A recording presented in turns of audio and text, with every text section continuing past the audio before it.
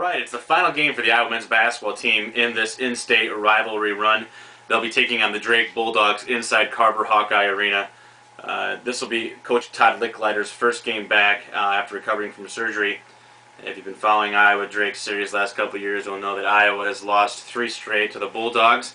These two teams are pretty similar overall. They're both young teams, very balanced, not one guy that sticks out for either team really. Iowa, a little better on the glass than the Bulldogs, a little better on the defensive end. Drake, however, is the better shooting team and a little better at taking care of the ball than the Iowa Hawkeyes. Drake, if you look at their schedule, has one of the weakest strengths of schedule in the entire nation. Yet only one of their 5 wins has been more. The wins have been more than double digits.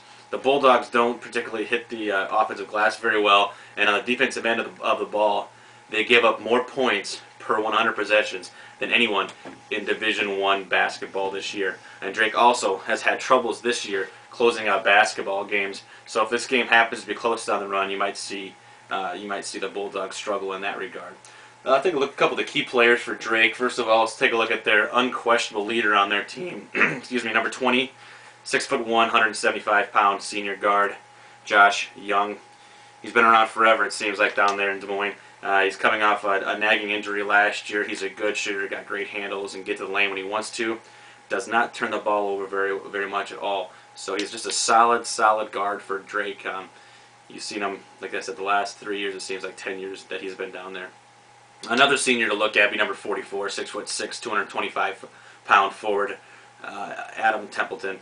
He's a versatile forward, a little undersized to play the 4 or 3 spot, depending where he's at in the court. But he's a good he's a really good shooter for being a forward, and he's the team's best rebounder. He's had some issues with foul trouble this year, but he's definitely an aggressive player and gives them a spark. Take a look at a couple of newcomers for the Bulldogs. First of all, is a transfer that came in, Ryan Weedle. He was a former Mr. Basketball for Kansas a couple of years back. He's deadly from the three-point range. If you have time, go to YouTube and check out what he did in high school. He had a 25-point scoring barrage in just over 2 minutes. It was on ESPN, I believe, but pretty cool thing there. So that guy is someone to look out there when he's out there behind the arc. The other guy to take a look at is Van Diest. He was a guy, big guy from Iowa, in-state recruit. Iowa looked at him a little bit in the recruiting, and he's really started to come on as of late. Big guy, and could pose some problems down low for Iowa. Iowa's going to win the battle on the boards in this game. There's no doubt about it. And even though Drake is a terrific free throw shooting team, Iowa is going to neutralize that because they just don't foul and they don't put people on the line. They're 18th fewest fouls in the nation so far this year. This game probably is going to end up being a 3-point clinic. Both teams make over right around 9 3-pointers a game. Both shooting the ball a lot from behind the 3-point arc. Iowa's normally a team, as you know, that is limited in possessions. Well, Drake's defense is going to help Iowa in that one. As I said, they give up a ton of points per possession, and if Iowa's possessions are limited, that's going to help out in that regard. You're going to look to see Matt Gatens continue to play outstanding basketball. He's had 2 great back-to-back games so far, but the problem is Iowa hasn't had that second or third player to step up.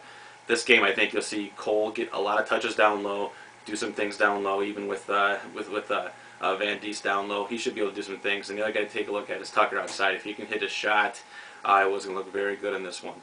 Give you a couple of my Lou Holtz stats of the game. Iowa hasn't lost a Saturday game yet this year. And if Iowa's winning at the half, they're going to win. And if they're losing in the half, they're going to lose, if things go so far this year. Currently, all 3 of their wins have come when they're leading at half. They're 3-0 in that regard, and they're 0-7 if they've been tied or losing at half. And also, Iowa has not won a ball game wearing black or white uniforms this year. Iowa is a 5.5 favorite in this one, and if both teams are hitting it from behind the arc, you could see the scores hit in the 80s. With that said, though, I'm going to give a prediction on this one. Iowa 68, Drake 59.